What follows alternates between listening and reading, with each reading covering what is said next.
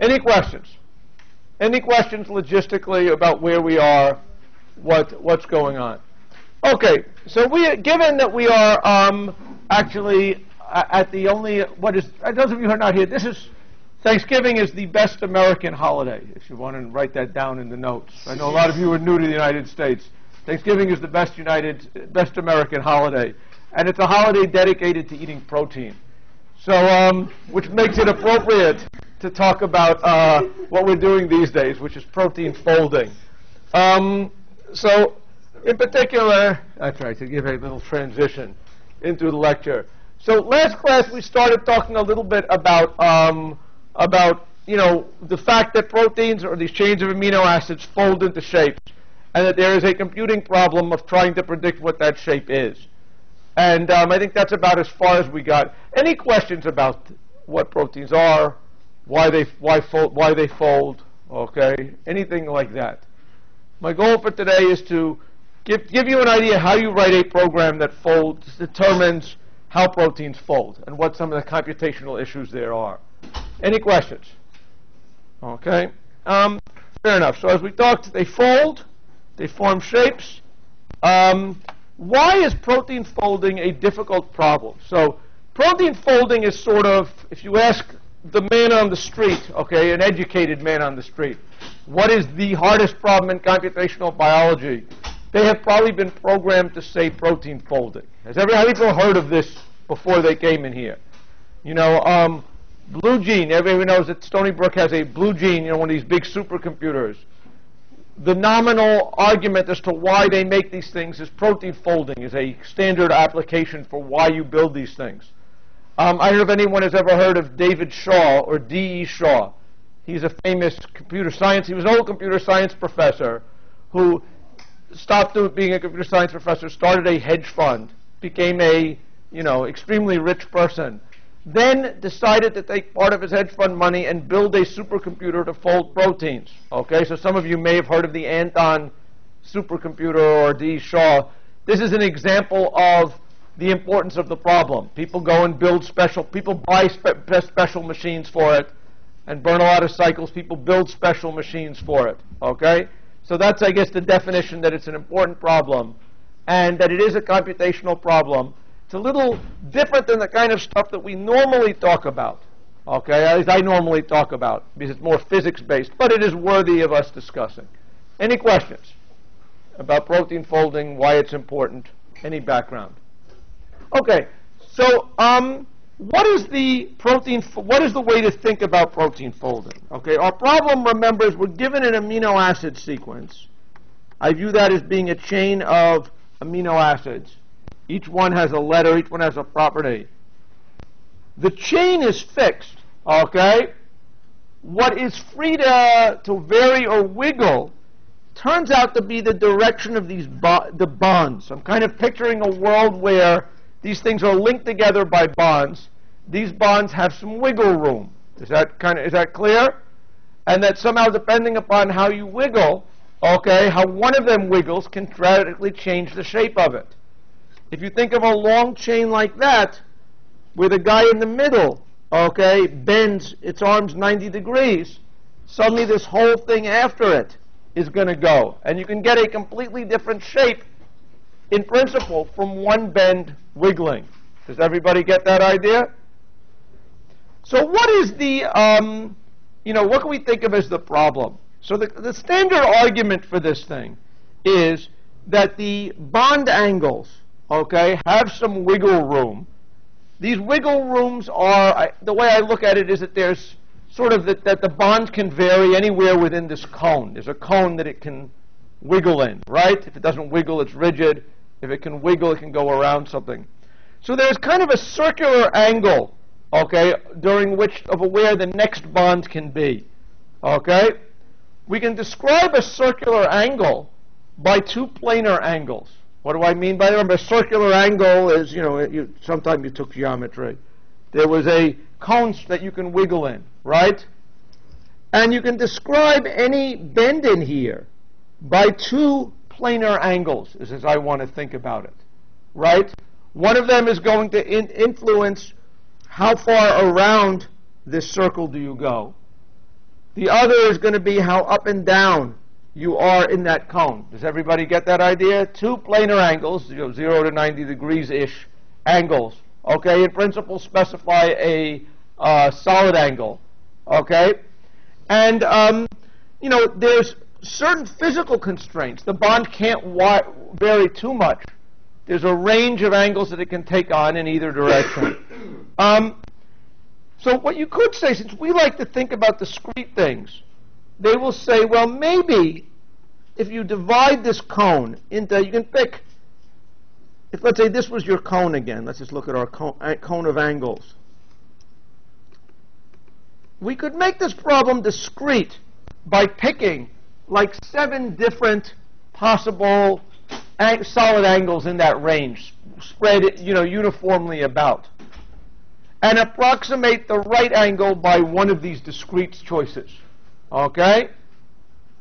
And if we say that, let's say that to the proper level of accuracy, 7 solid angles suffice, then if you want to find the shape of an amino acid sequence of 100 amino acids, that's going to be 100 different angles, okay, each of which has 7 possibilities, okay? That would argue that there are 7 to the 100 configurations for where the protein can take, okay? So that's an argument that this is sort of the size of our search space, and that is a big number. And that is the argument why you buy or build a big computer, because you say, oh, I have to search through all of these possible conformations. Any questions about that? Okay, yes? I didn't quite get that. Okay, so a couple things I'm saying are, you didn't get that. A couple things I'm saying are fuzzy. But let's say that part of the problem is this is a physics thing.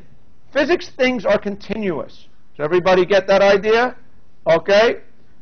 Computer scientists like me like discrete things. Okay?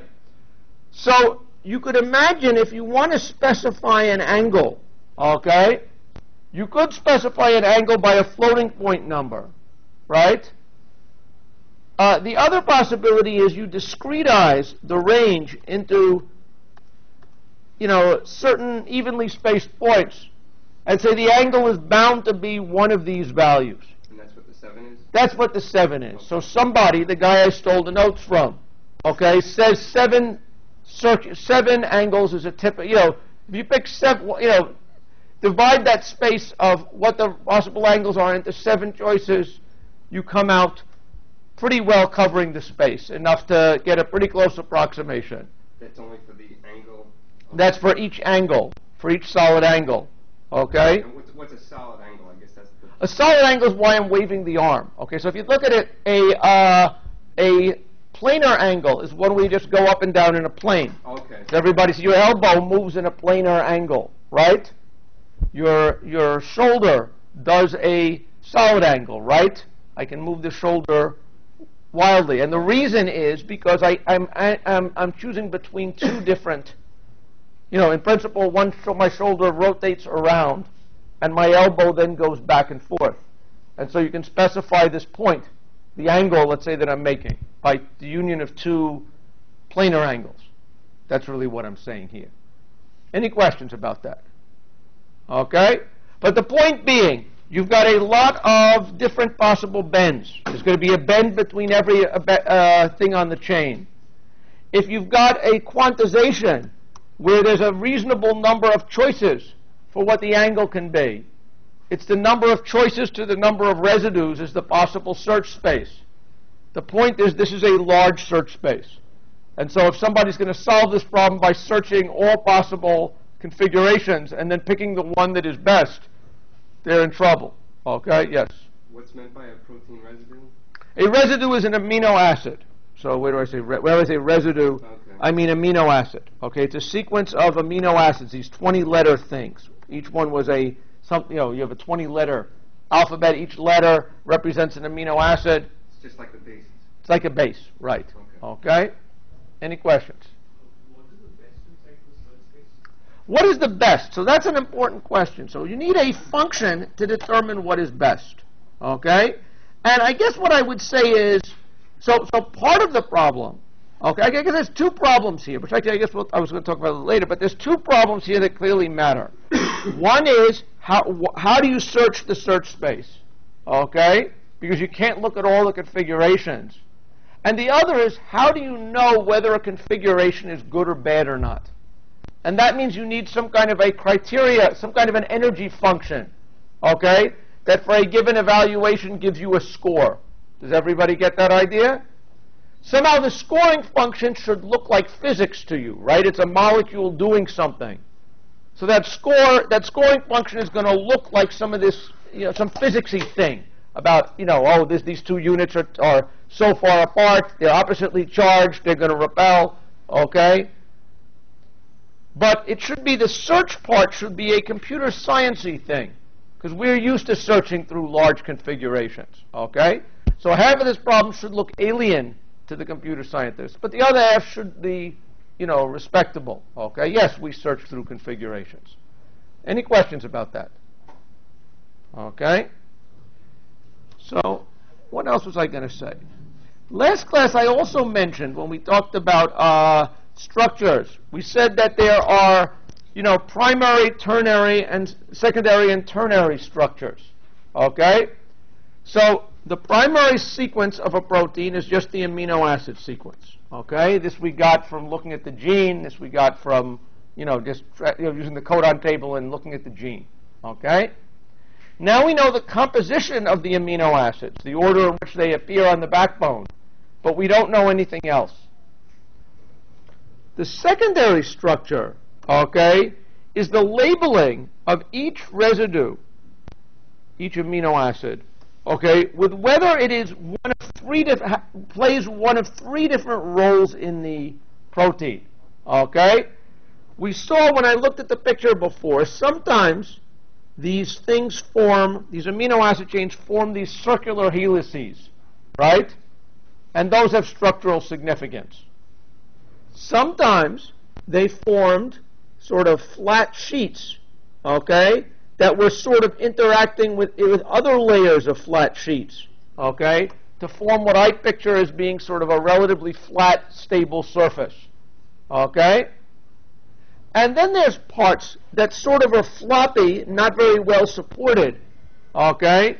The way I think about it, how does one of these sheets form? Well, the sheets are forming partially because they're interacting with things here, right? This is the backbone chain as we go along. These guys are rigidly attached to each other. These guys are rigidly attached to each other. They're connected by a little loop.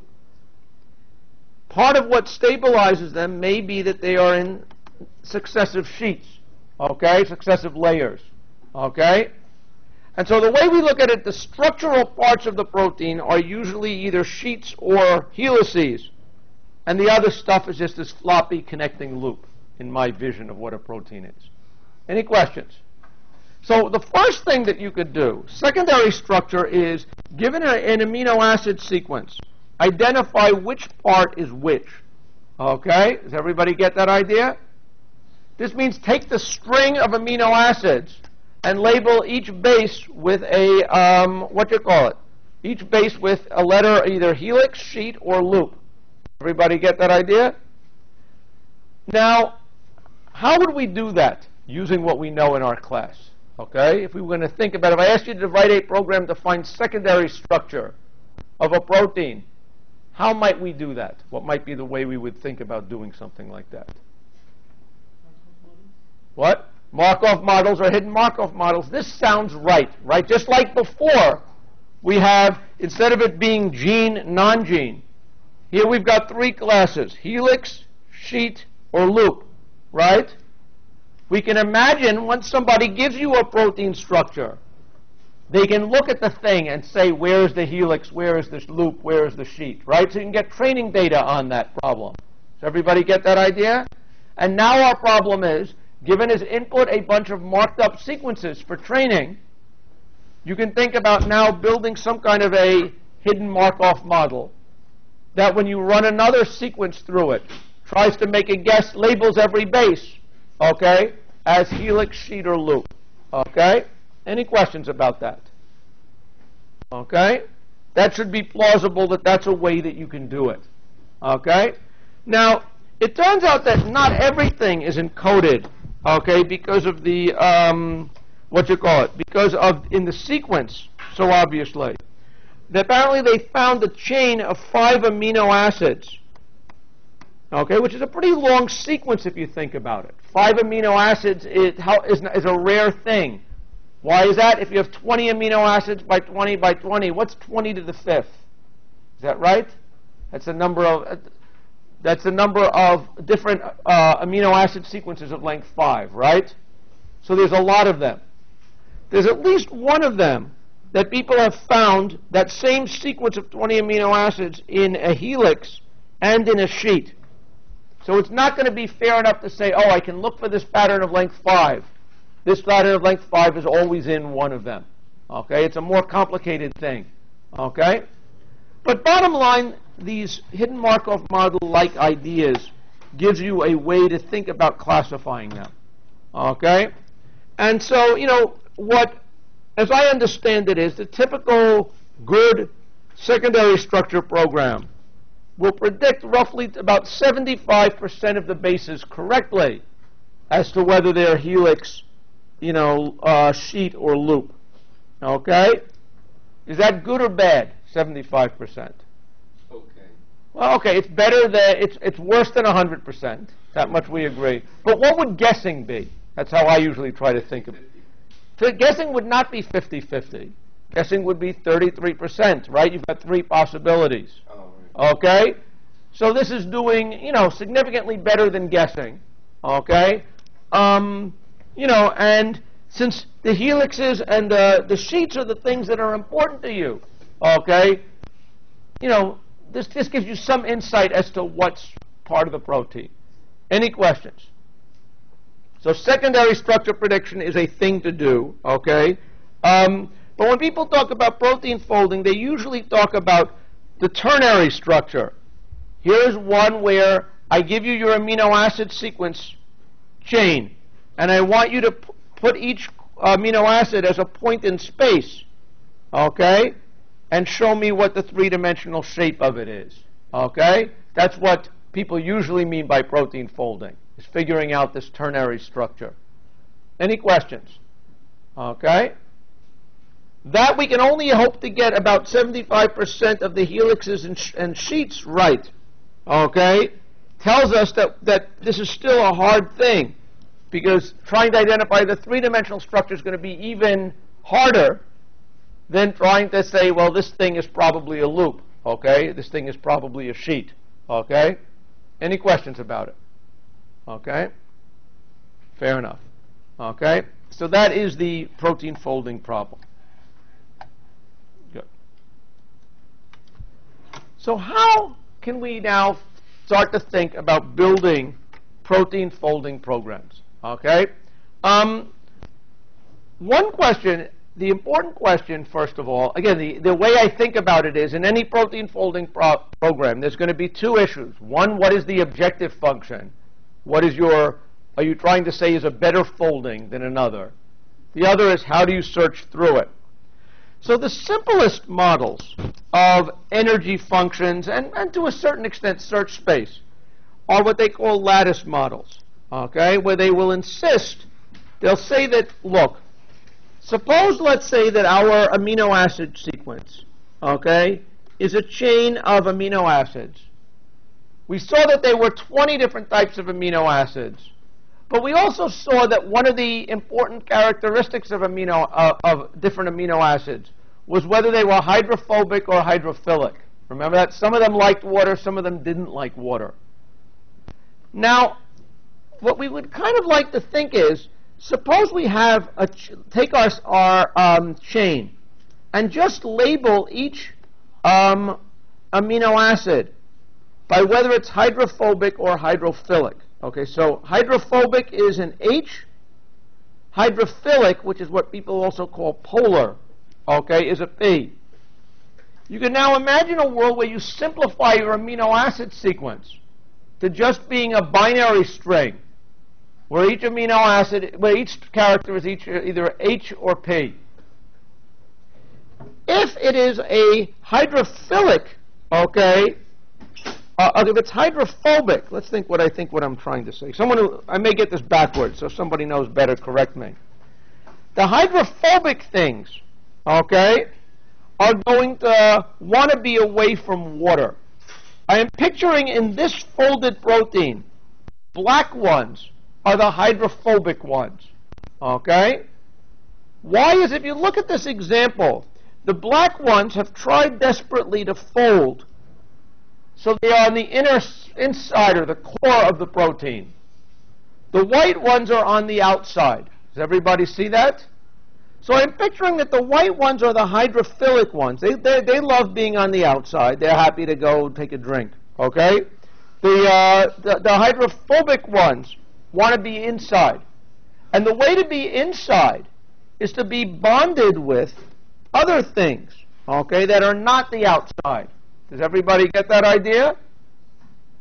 So the simplest model of proteins, okay, would be what you would say is, suppose, let's say we reduce our amino acid change to these hydrophobic, hydrophilic things. Suppose we insist that the points lie on a grid. Maybe it's a two-dimensional grid, maybe it's three-dimensional grid.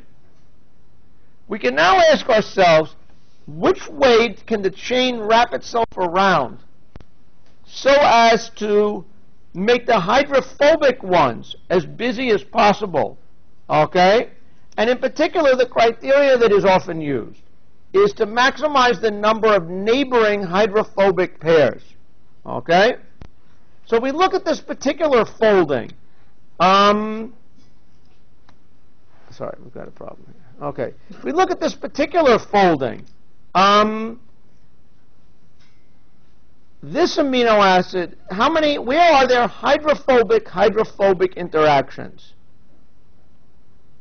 These here are all interactions between hydrophobic amino acids and other hydrophobic amino acids, right?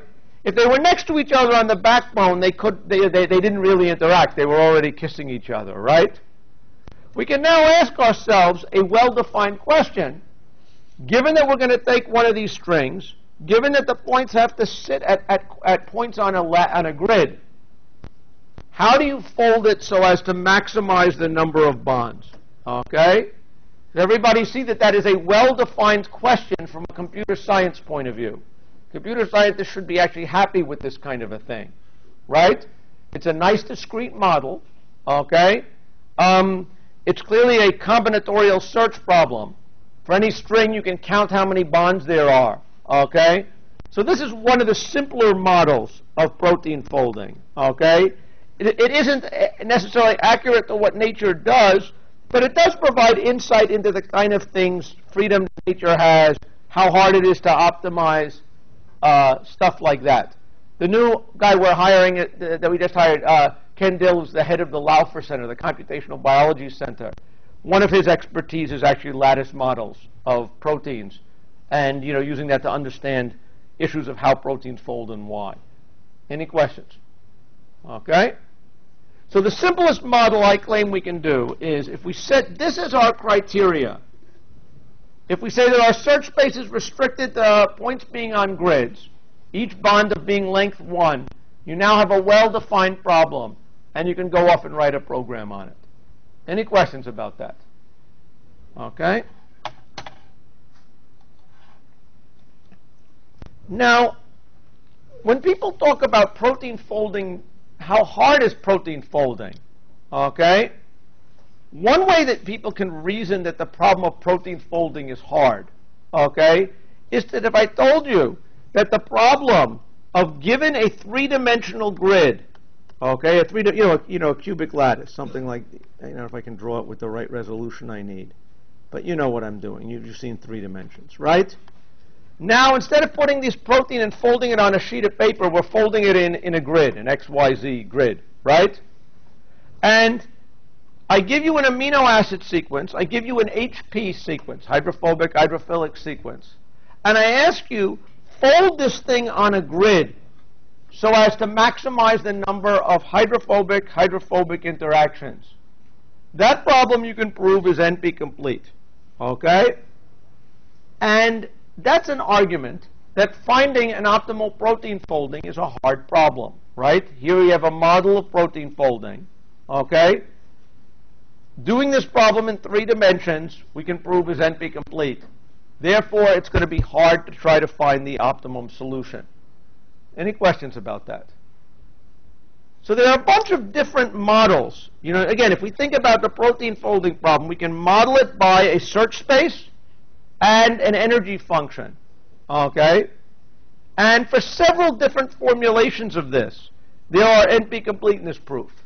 This search space, this energy function, NP complete. Okay? I think the one I just showed you is probably the easiest and most natural one. Any questions about it?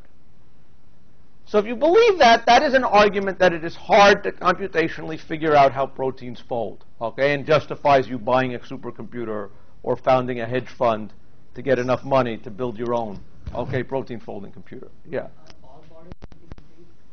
Are all models NP complete? Well, the answer is you can come up with a model that isn't NP complete.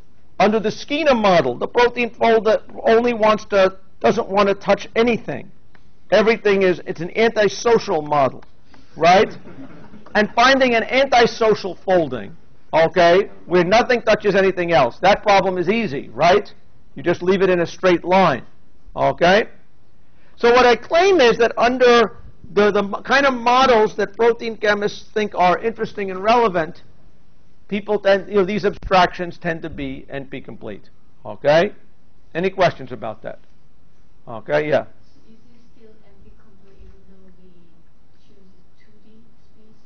In 2D, I will confess I am not sure whether or not it is hard to fold a protein, do the optimal folding of a given protein on the HP model in the plane. I'm not sure whether that's NP complete or not, okay? In principle, the more dimensions you allow, the harder the problem is, right? Because you can always embed it in a lower number of dimensions, okay? But what this leads to is actually, an interesting point. Okay? Suppose we argue that it is NP complete to fold a protein to its minimum energy state. There is one problem. You have proteins in every one of your cells. Each one of them is folding to a minimum energy state, okay, without the supercomputer. Okay? So the question is, there's something called Levinthal's paradox, which says, how is it that nature's proteins fold correctly into their shape in under a minute after being synthesized? Okay? How can nature do this? Okay? If the problem is NP complete. Okay? Does everybody see what the paradox seemingly is? Okay?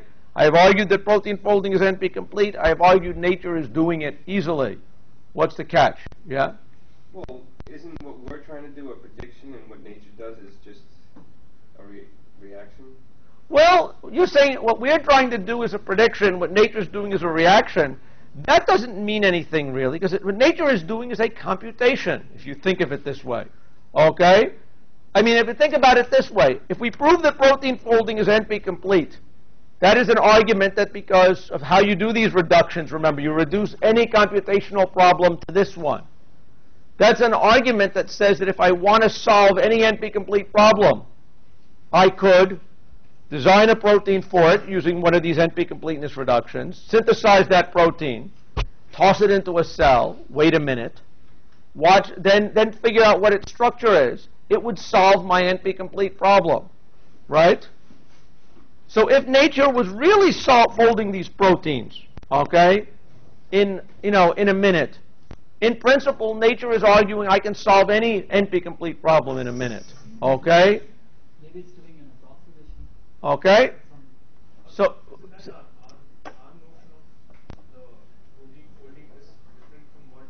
okay, so you guys have hit on what I think are two of the more logical resolutions to this paradox. What is, you're supposed to hear this Levinthal's paradox and start thinking spooky noises, music, ooh, what's going on? What are the resolutions to this kind of a paradox? Let's come back next. Okay, I would say that there are three logical, or common explanations for this that make a lot of sense to me. One is, as you said, okay, some good theoretical computer scientist said nature wants to maximize the number of hydrophobic interactions. Okay? Now, it's not clear to me that nature said this, right? It's a combinatorial it's a criteria for judging a protein folding that you can prove a hardness result for. But there is no ostensible reason to believe that is the only thing that nature is doing, right? So one possible explanation here is that the function that nature is trying to solve is not NP-complete, okay?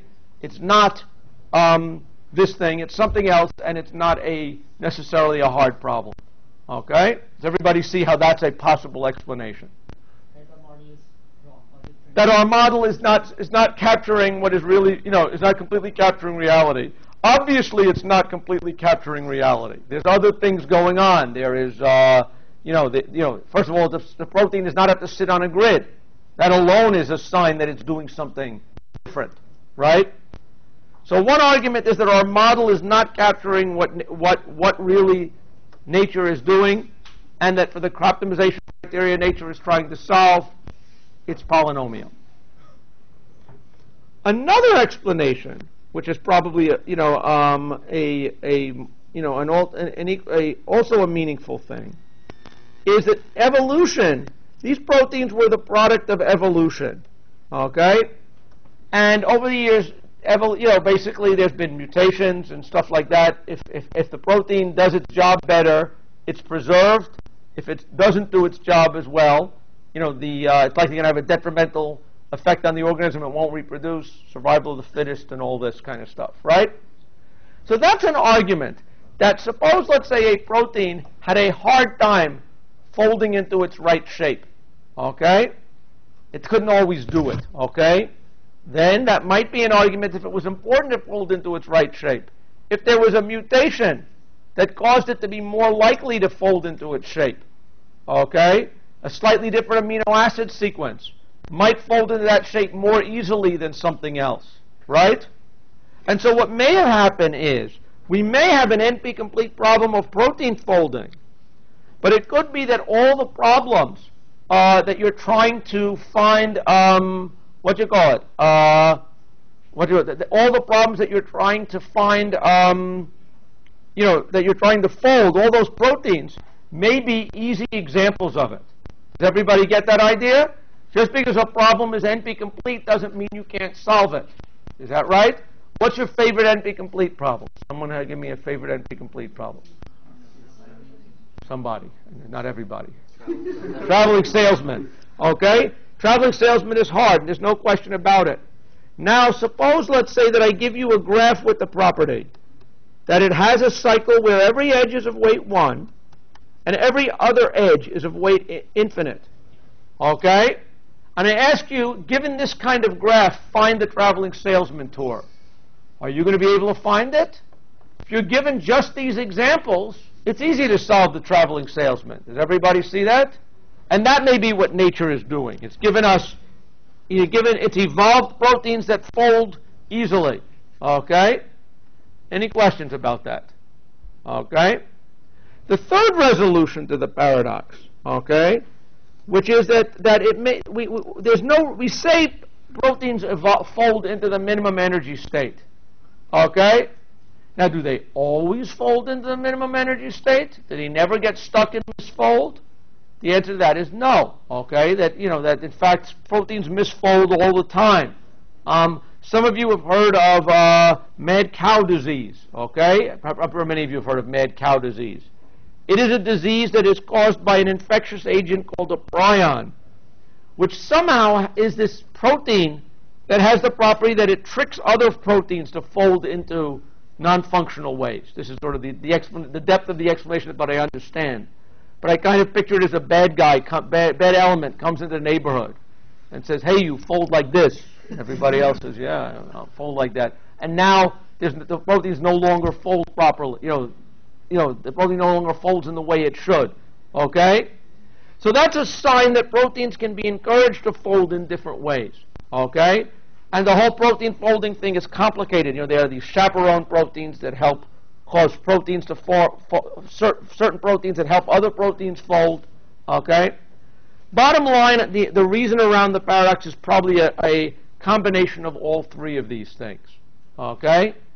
Any questions about that?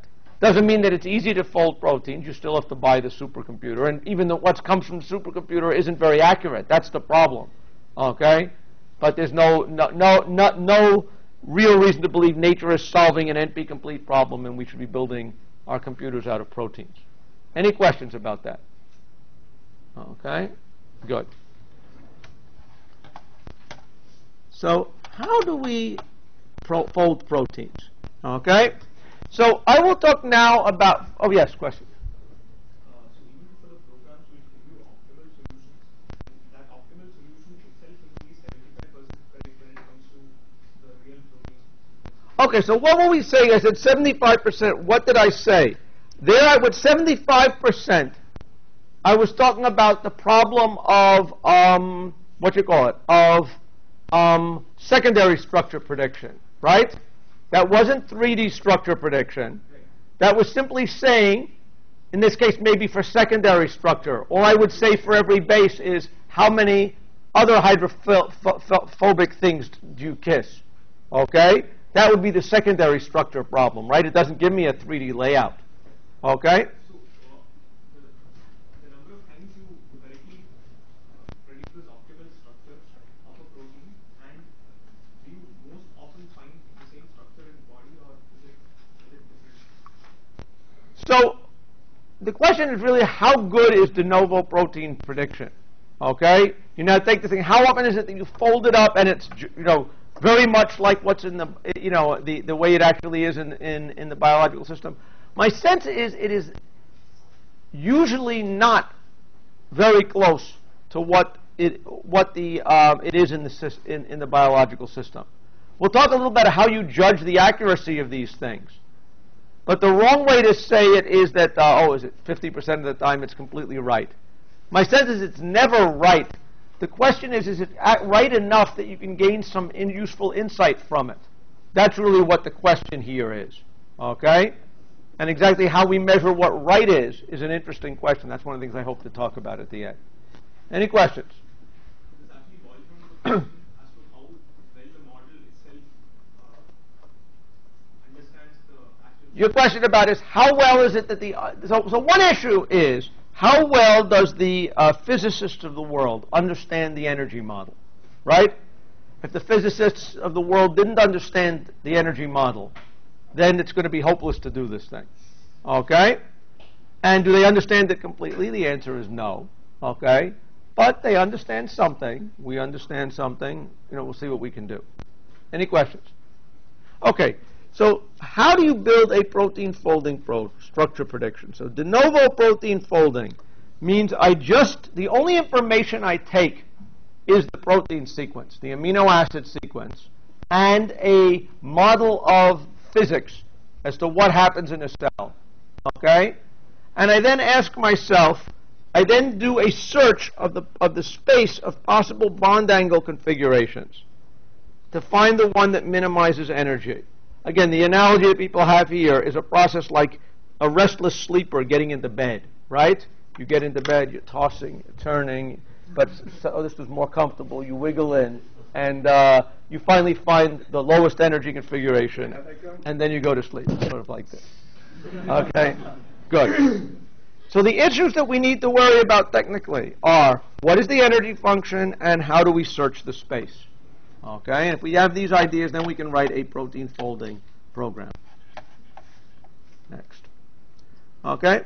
So, the question of what the right energy function is, this gets into physicsy things, physicsy, chemistry things that I don't really know too much about. But we would expect that the energy function is going to include things like hydrophobic, hydrophilic interactions, right? What wants to be near water, what doesn't want to be near water. It has to do with the size of the different amino acids. The different amino acids are these chemical, submolecules, and some of them are bigger than the other, and they have different chemical groups hanging off of them. Okay? And so that would be provide certain constraints as to what you can bend. There are these electrostatic and van der Waals interactions between different atoms, okay?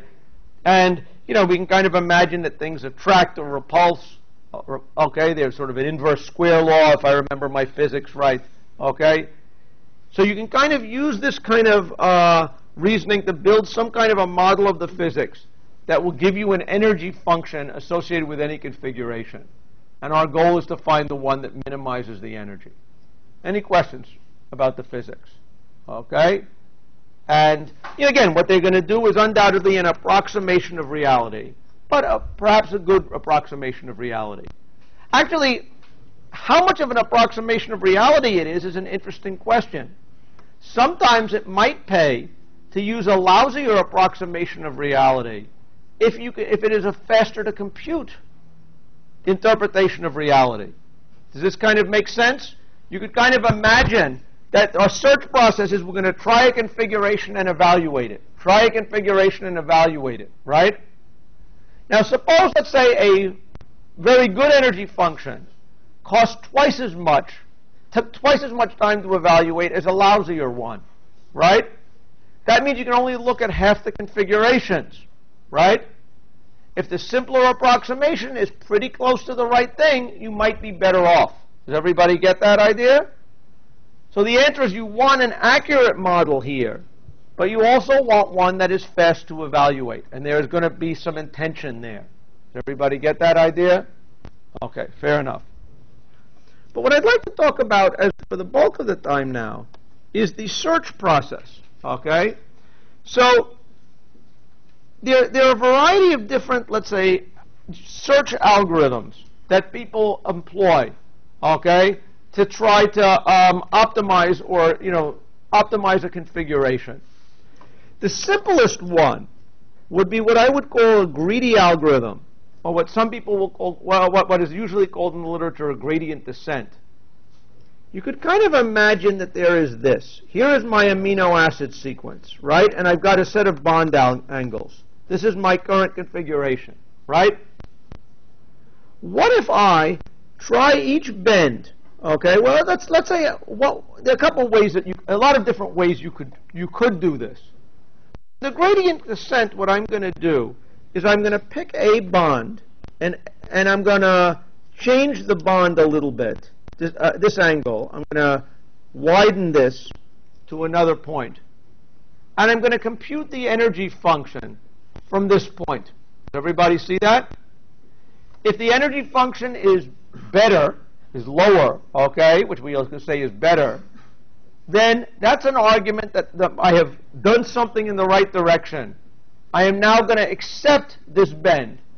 And having made this local change, I'm going to keep that change. Does everybody get that idea?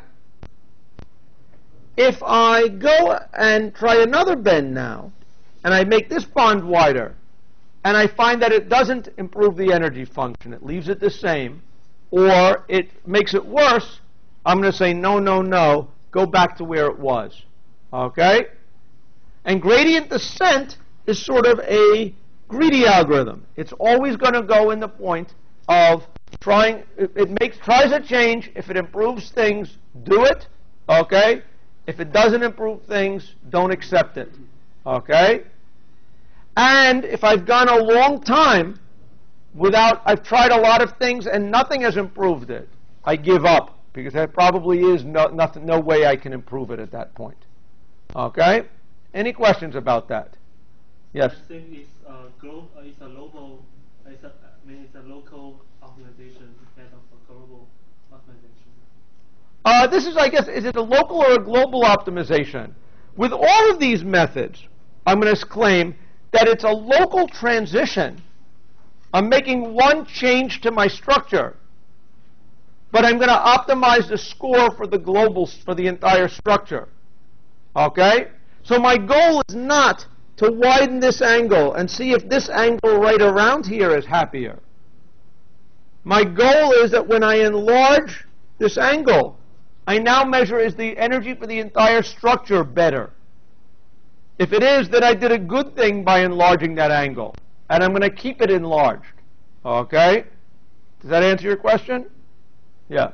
So I think what he was trying to say is, like, if you have the energy function that has many local peaks and valleys, then if you start out in one valley that's not the lowest, and you only go downward in, you only accept changes that improve the function, you'll end up in the local valley instead of the Right. global Okay. valley. So what the claim here is, if we do this kind of gradient descent, the question is, do we always find the optimum energy at the end? And the answer is no. Okay? The way I think about it is, let's say we wanted to maximize a function. Let's say we wanted to get up a mountain. Here's mountains, right? This is a usual thing. Okay? And you are in a ski lodge. Okay? And you are on the first floor of the ski lodge. Right? And you want to get as high as you can to go skiing. Right? If you're only allowed to go in the direction of going up, right? Let's say the first thing you do is you go to the second floor of the ski lodge, right? Now there's no place left to go. There's no place where you can step anymore. That in one local step will get you higher. Is that right? At this point you give up. In general, what's going to happen is when you do these kind of walks, you will hit some kind of a local optima, because there's no longer any single step that you can make that will get you higher, or if you're going down, lower. But there is no reason to believe that you are at the global optima. Okay? Any questions about that? The good news about this gradient descent algorithm is that it is easy, it is fast. Okay? What you end up with at the end, you can say, oh, I can't do any more. Okay? But there's no guarantee that it is the best solution. Okay, yeah? But sometimes even near the peak, aren't there methods which tell that I will start going down, but with every time you go down, you damp the... Okay, so the question here is you're now saying that we shouldn't use gradient descent. We should recognize what gradient descent is good for. Gradient descent is good for quickly getting to a solution that can't get any better, right? And now what do? Okay? We can employ other search ideas. One idea, by the way, is to take another random configuration of the protein and then do gradient descent from there. Does everybody get that idea? You could imagine this is supposed to be fast, right? It goes as fast as it can. One possibility is you take a lot of different starting positions, right? And quickly go as high as you can and hope that at one point you're going to be in a position where you go to top of a high hill. Okay? Any questions about that? Okay, I saw a question that I was suppressing a minute ago. Any questions? Yes? How the term gradient descent related to the angle which you change? Well, the gradient descent, the way I think of gradient descent is that I am always going to go down. Okay? I mean, there's several variations, search variations, all of which are, have names. Okay? But descent, as I'm thinking about gradient descent here, I am picturing you pick one dimension to change. In this case, we have our search space was 100 bond angles, right? Pick one angle, and we're going to step down. Okay? Pick that angle and say, is there a way to bend this so I can go down? Okay? If so, my energy function is going to get lower. Okay? If there is no bond angle single bond angle I can change that will improve things, then I am stuck at a local optima. If I am lucky, it is a global optima. More likely, I am not lucky. Okay? And it is just a local optima. Any questions about that? Okay? So I think of this as, for computer science, I think of this like a greedy algorithm. And there's lots of different variations you can think about doing. Okay?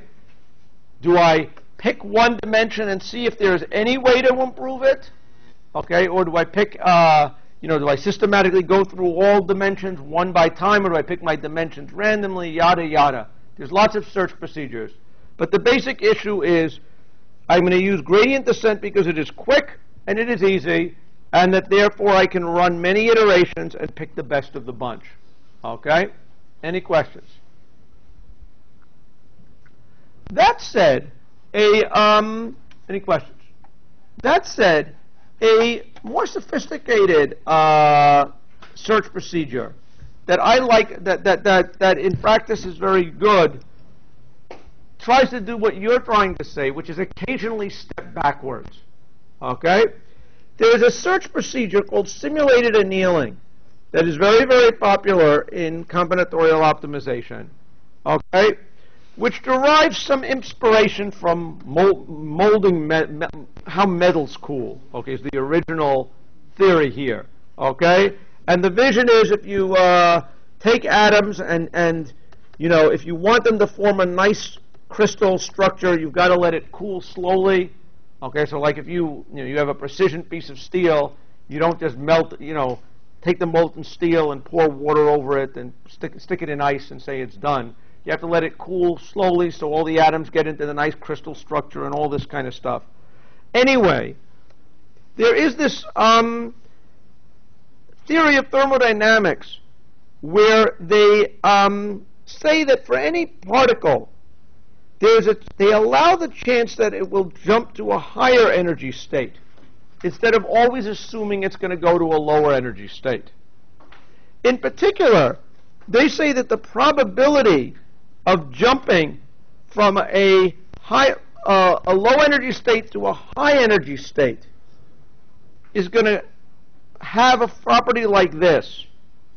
It's going to depend upon the level of the energy state change, right? You could imagine a backward jump as being more likely to happen if it's a small backward jump. Then suddenly I get thrown into the CS building. Does everybody agree with that? That's a much lower probability thing. Okay? It's also a function of something, of the temperature. Kind of, you have this vision that if the temperature is high, all the atoms are bopping around and all kinds of things can happen, right? But when the temperature is very low, things are almost frozen, it's very, very hard for me to get a big kick of energy in the wrong direction. That is sort of what the idea is of this thermodynamic formula. And they say so that the probability, okay, of jumping backwards is going to decrease exponentially with the size of the backwards jump, and inversely exponentially with the temperature. The higher the temperature is, the more likely I will jump backwards. The lower the temperature is, the less likely I will jump backwards. Any questions about that? Okay? So, what we can now think about doing is something like this. So what simulated annealing does is set up an optimization that looks like this. Okay? Let's look at the algorithm. Okay, and then it'll I think make sense. Okay? We are in this algorithm, what we're going to do is we start with a initial configuration. Okay, that's the initial solution here. It is the current, some folding of the protein, random or something like that. We set a temperature initially very high. And then what we're going to do is, for a certain number of iterations, we're going to pick a random spot on the, in this case, the protein, a random angle, and bend it a random amount. Then we're going to compare the energy of the final structure, okay, after before we did this transition, to the energy of the structure after we did it, right? If the energy is now better, we've made progress, and we're going to accept it. That's exactly what we said greedy or gradient descent search would do, right? The alternative is we're going to now flip a random coin, a random number between 0 and 1, okay? It's not a coin. It's a continuous thing. And we're going to ask ourselves, what was the probability of taking a backward step on this? If the energy got worse after we did it, what's the probability of moving backwards? Well, depends upon how much worse, okay? And it depends upon the temperature. Originally, the temperature is very high. If the very temperature is high enough, okay, then I claim that no matter what the energy difference is, there will be a good chance of moving backwards, right? Let's say that the temperature is high enough that KT, again, if we zoom, I don't know if you can read this from there. Let's try maybe zooming in. Zoom.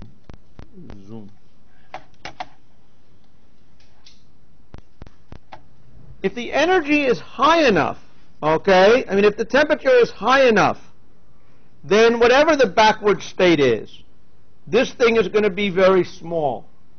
E to the minus very small, okay, is going to be, close to 1, okay? My claim is that if the temperature is high enough, it's going to be likely to move backwards. If the temperature is low, it will be unlikely to move backwards. Yeah. So, is there a way to find the right Boltzmann constant for these sort of things? Like, this applies to a lot of different problems, but I had to do it once, and I basically guessed. Okay, so you're saying that. Okay, so we're going to be problems here. Hold that thought. Okay, so we haven't yet. You're going to get into subtleties here. Before we get into the subtlety, let's see what the idea is. Basically, we've got this way of keeping score. Okay, that is going to tell us basically whether we accept a backwards move. Does everybody get that idea? And because of how the formula is and the fact that the temperature starts high and then gets reduced, okay, you're more likely to take backwards jumps at the beginning than at the end. You're more likely to take little backwards jumps than big backwards jumps. Does everybody get that idea? So what is the algorithm going to do? Until you get tired, actually there are a couple of different ways you can order these things, but let's think what I'm basically saying. Till you get tired, okay, you make a certain number of these random transitions, accepting them if they're good, and maybe if they're bad. Then you lower the temperature, and you try it again, okay? And now you're less likely to accept bad things. Is that right? And then you go through a certain number of iterations, and keep going, okay, until you're tired. One reason why you might be tired is you lower the temperature, you're less likely to accept bad things, you're only going to accept good things. When you lower the temperature enough, it's going to become like greedy at that point, gradient descent. Does that make sense? And then eventually you're going to stop making progress. Does that make sense? And at that point, after you've done this a couple of times, once there is no change, you give up and say, that is my solution. Okay? Any questions about that? Yes? Why are we doing a random point flip then? Why don't we just take greater than 0.5 and Well, why is it? So you're saying, why don't we take things if they are backwards good or backwards bad? So you're sort of saying, so you're doing something a little bit different. You're saying always take, okay, a small step backwards if I have the choice. Okay? Rather than accept it with a certain probability. Okay? You could do that kind of thing. Now, the argument is that's not the way it's done with, so one argument would say it's not done with the physics. Another argument is you can write your own program and do it that way. Now, the way I think about this, though, is that what you want to do is to create, probably the argument that I would say against your idea, is I want to use this to have a search that searches a lot of the search space. Right? If you are saying always go back if the step isn't that much, what are you going to do from a particular configuration? It's either going to go down or it's going to take these things. You're basically going to accept any transition that either is positive or not bad, right? That sounds almost to me like you're going to end up in the same place every time you do it. Does this kind of make sense a little bit? I'm not sure I completely believe it. But I want to say that it sort of becomes a more deterministic thing. Okay? And it's not obvious to me that that you don't, for any protein, for any configuration, it seems to me like you're more likely to go back to a particular configuration than if you just make this a probabilistic choice. Okay? The argument is there's no real reason for you to believe me. Okay? If you want to argue with me enough, one argument is coded up and see what happens. Remember, this is a heuristic. You can do whatever you want with it, right? It's your program. Okay? But the argument seems to be you want some randomness here to make it happen. But that is not, the random number that we decide there is not actually part of the initial pooling thing that you described. It is just for this procedure. Okay? Now, the random number here is going to be picking a different random number for each instance. Right. No, the initial thing that you explained, the theory of simulation. Yeah. There, in that concept, this randomness doesn't come through. No, yes, it is a random thing. I mean, it's Boltzmann's constant, statistical mechanics, okay? If you think about what is happening, if you believe the physics metaphor, this is all a probabilistic thing, right? When you take a course in thermodynamics, they will talk, there's a probability that you will jump to a negative state. Okay? And so this is actually mirroring the physics more than it is, than what you would have in mind. Okay? So to the physicist, this will seem more right than your way to do it. My attitude is, you want to try it? Try it. Okay? It's your program and try it. Okay? I think I like this better, but, I can be proven wrong. There's an infinite number of variants of this thing you can do. That much should be clear. Any questions? Okay? So once you believe this basic idea, I argue that to solve any problem by simulated annealing, you need three things. Okay? And in particular, they are, okay, let's shrink it. My claim is that you need three things. Okay? One is you need a concise problem representation. Okay? What do I mean by this? I think of simulated annealing as being a search thing. So you're going from one combinatorial configuration to another one. Right? So representing your thing as a chain of bond angles, each bond angle of which is a number from 0 to 7, to me is a nice, concise representation. Right? Representing it as a coordinates in space of each one of the points is not a neat configuration, right? Part of the reason is because you want a good transition mechanism to go between one solution and another, okay? If we think about it, the transition mechanism that we've been talking about in this case is I have a bond angle, I change the bond angle from this to this. Right? That's going to, in the course of it, if I have a protein structure here and a protein structure here, changing the bond angle, one little reaction moves a large number of things. Okay? You want there to be a simple transition from states, like bending an angle, okay, for a couple of reasons. One is you want to be able to update the cost quickly. Okay? And a simpler transition means there is some hope that you can locally compute what the change in cost is, rather than globally. Okay? Does everybody see that? If all I had was a representation of the atoms in 3D, and now I'm going to twist things around. I've got to recompute the positions of all these atoms to hope to measure whether the change is good or bad. In some models, I might be able to compute the change in energy based on just a local transition, okay?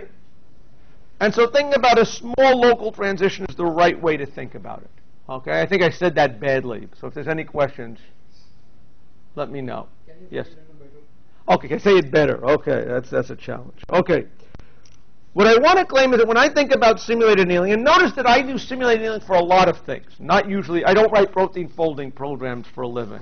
But I do use simulated annealing for things. Okay? There's no question for a lot of things I've used simulated annealing. And the issue is, if you think about it, there is this trade-off between how accurate is your energy function. What governs how many iterations you can run? It's a function of how fast can you construct a new configuration and judge how good it is, right? If I can construct the new configuration quickly and evaluate it quickly. I can run more iterations. Does everybody get that idea? So if I can change my configuration by only changing one thing and judging its impact, ideally, by making only looking at a small part of my protein structure, I will be able to make more transitions and evaluate them more.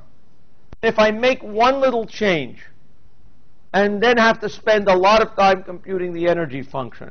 Does that make sense? Okay? Now, of course, this looks like it's a global thing, and so it should take a long time to compute the energy function. But recognize that there's this tension. I want a simple transition from one state to another where I can evaluate what its cost change is quickly. Okay? So I can run as many cycles as possible. Okay? And that's what I mean by sort of there being a good transition cost. Any questions? And this transition need not be just one change. I mean, you could have multiple changes, and then that would be part of just one temperature. Okay, so what the right thing says is, do I want multiple changes to each temperature? No, what I think I want to do is to make one local change to my configuration, and then say, did I get better? Did I get worse? Get better? Great, I'm going to take it. Get worse? Well, how bad is it? Flip a coin. Okay, I'll take it. Okay? So my question is, in one iteration, one call of my loop, I might make several changes. But each change, I claim, is one local transition. Okay? And what happens between the starting point and the ending point of an iteration is many transitions. Any questions? The final thing is the question that you were worried about. Okay? How do I set my temperature? Okay? And how do I, decide how I'm going to cool and do these kinds of things? Okay? And this is sort of a tricky thing. Okay? In principle, we should have the following ideas. We want the temperature to be high at first, so we accept almost anything. So randomly, we'll accept just about any transition at first. Okay? We want it to cool fast enough, okay, that eventually the computation is done when we're tired of it being running, right? So that governs something about how it comes down. But the other thing that we want is we want to make sure it doesn't cool too fast. Because if it cools too fast, we're basically doing the same thing as our gradient descent search. Does everybody see that? And so one annoying thing about this kind of an algorithm is that you're tempted to spend a lot of time monkeying with the temperatures here, right? If we look at this thing, what is the initial temperature? What is the reduced temperature thing? Okay, how might you do this? Okay, you have to come up with a reasonable cooling schedule, and for any problem, it usually is a little different. That said, what would I do? I think you usually set, if you set these constants right, the initial temperature is going to be 1. The final temperature is going to be 0. Right? How do you change reduce the temperature? The usual way is to do something like the temperature is equal to, let's say, 0.99 or 0.9 something times the old temperature. Okay? Does everybody see what that's doing? That's actually decreasing exponentially. Okay?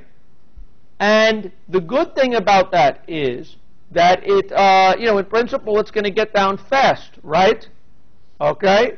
It doesn't look like it. It looks like how many temperature changes will it take to get from 1 to 0? Well, it's like an infinite number, right? But to get down, in 100 temperature changes, you've gone from very high to pretty close to where it's low, right?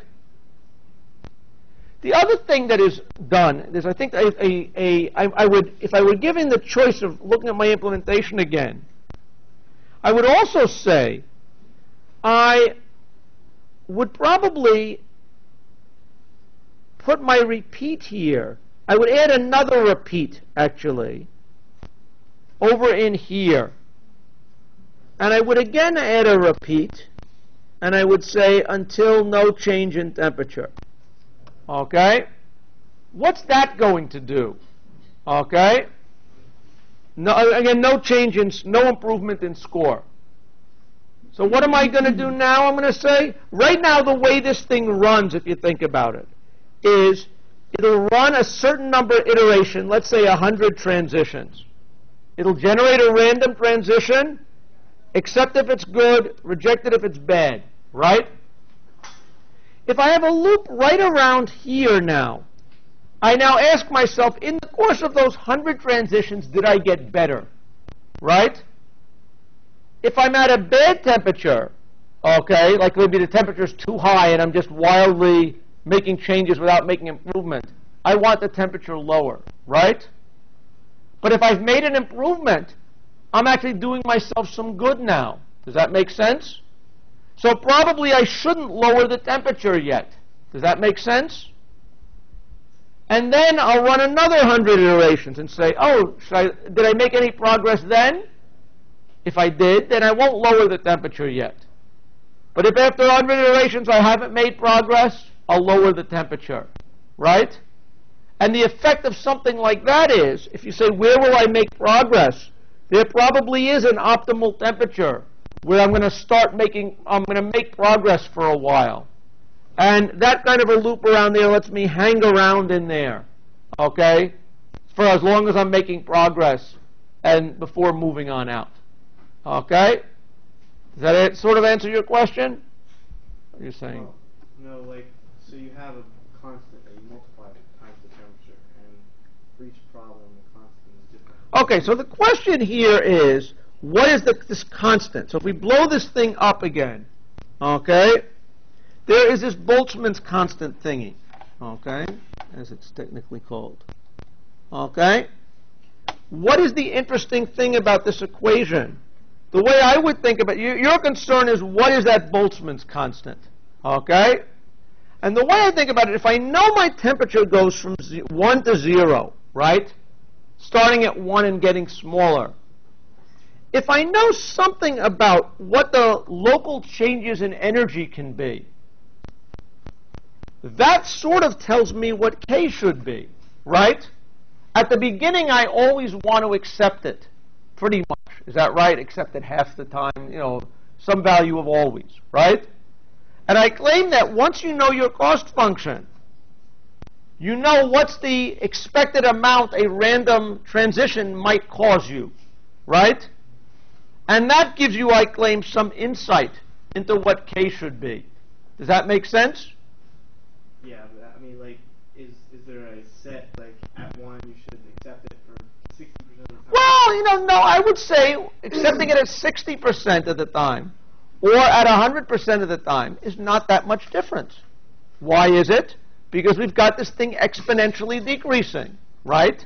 That means it will quickly get from 100 to 60%, right? You want to make sure that once you're at a useful point, you hang around. That's why there was that repeat until thing that I usually add. Okay? And the claim is, if you get the voodoo right, this does reasonably well. Okay? In fact, if any of you have I encourage people to read my algorithms book, the algorithm design manual. I have a chapter in there about simulated annealing. I show some experiments we did where you show that simulated annealing, does work better, it seems, than running more greedy things. The reason why I believe simulated annealing works, if you want to know the truth, okay, or at least how I think of it as working, is I kind of picture what gradient descent is doing, is what? It's saying, can make progress, make progress, make progress, make progress, make progress, can't do anything. Go back to the beginning, make progress, make progress, make progress, make progress, make progress, can't do anything, right? What is simulated annealing doing? It's going to be saying, making progress, that's good. Making progress, that's good. Making progress, not making progress. It's hanging around now and spending more of the search time down here than it does up here. That's why, if you ask me intellectually, what is it doing? This is why I think it works, okay? Or why at least my intuition, hand-waving argument is with gradient descent search, you're spending most of your time on the lousy spot of the space, right? Here, by definition, you're spending most of your time where you're oscillating up and down. There is a better chance you're going to get lucky and make progress when you're down here than when you're up here where it's easy. That's sort of my intuition. You can read various analyses and believe what you want. That's my intuition as to why it works. But it's a useful thing, and people do it. Any questions about it? Okay. The last thing, I know that I'm running a little low on time. The one thing that I did want to talk about, because it's kind of interesting. Any questions about simulated annealing? This is a genuine, in the category of generally useful things, okay? And it's clear that a lot of protein folding algorithms do simulated annealing like searches. Am I getting? No, Zoom, sorry. Okay, do simulated annealing like searches. I didn't get a chance to talk about the Rosetta method. Probably the most famous current protein folding algorithm uses something called the Rosetta method. Basically, it uses a simulated annealing search where it does a certain amount of cleverness by looking for local transitions based on what patterns occur in databases. Okay, and I'll just leave it at that for what that does. If you want to read more about it, if you're interested in protein folding, I encourage that. The better question is, how do you keep score? Okay? Now, let's think what the problem is. You pick your energy function, you pick your folding thing. You say, hey, here's my predicted folding. Okay? How do you tell whether this is a good folding or a bad folding? Okay? You need, if you're going to judge how good the protein folding program is, you need a way of keeping score. Does everybody agree with this? This is not the energy function anymore. It's a question of, God gave you this answer, I gave you this answer, how well did I do? Okay? And it turns out to be a kind of a complicated answer to judge how well you do. Okay? The logical way to do it, the first way that would come to mind, is you take your structure and their structure, position it in space, okay, so that it sort of matches as close as possible to the other guy's structure. And then for each amino acid, you see how far it is from its corresponding one, right? And you compute the distance of these things, and the root mean squared error is a way of measuring. The lower the root mean square error, the better you are. Does that make sense as a way of judging these things? Turns out to be that's true, but there's several problems with that. One problem is that that finding the alignment is not trivial, okay? But a bigger problem is that there's sort of the helices and the sheets that people care about, and the loops that are kind of floppy, right?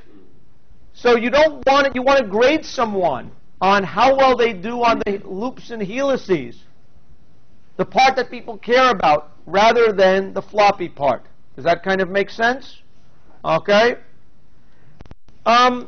So the way that they actually judge these protein folding programs is a really neat thing. We said in here that real structures are determined by a graduate student spending 5 years getting their PhD, right? So if you're a crystallographer, you get a new graduate student, you say, here's a protein structure, spend 5 years doing it. Okay? Now,